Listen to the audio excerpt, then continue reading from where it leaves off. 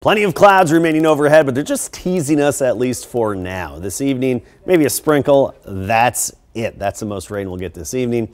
Calming wind, remaining cool, temperatures falling through the 50s. Tomorrow, another cool day, 50 in the morning, 63 for the afternoon high. Still very gray, but the clouds will start to drop a little bit of moisture closer to sunset and especially thereafter. Here's our futurecast, and through the day tomorrow, cloudy and gray. By sunset, a few sprinkles, very light showers, drizzle developing tomorrow night, lasting all the way through Thursday morning with some intermittent light showers mixed in as well. Can't rule out a stray thunderstorm, but I do think thunderstorm chances are a little bit better as we get into Thursday afternoon. We'll have a break in the action midday Thursday.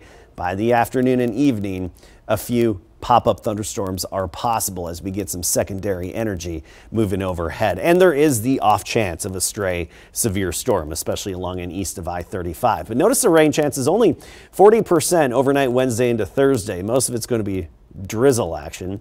And then by Thursday afternoon and evening, it's at 30%.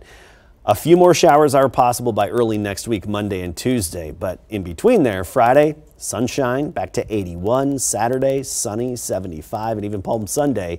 Even though we'll have a decent amount of clouds, it'll be in the mid-70s.